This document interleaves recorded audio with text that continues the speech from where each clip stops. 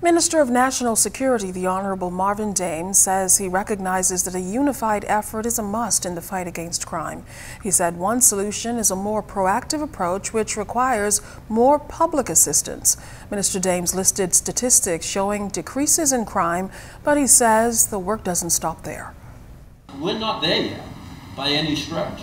We still have a lot of work to do, but the future looks bright. The police have been doing an amazing job, because we know, despite the fact that we're in this COVID period, the criminals are not going to sleep. According to police official crime figures, which compare 2018 with 2019 incidents, burglary decreased by 18%, housebreaking decreased by some 22%, and stolen vehicles decreased by some 25%.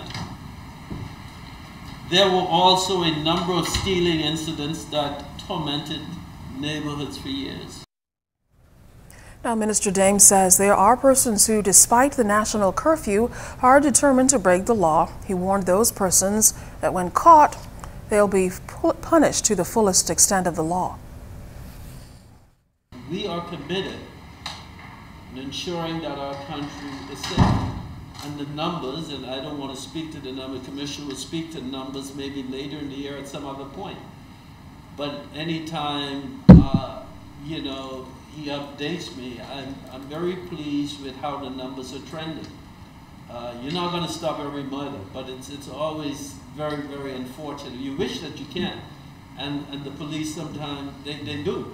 Because anytime when the Commission has to report to me a murder, we're all saddened by the fact that lives are taken.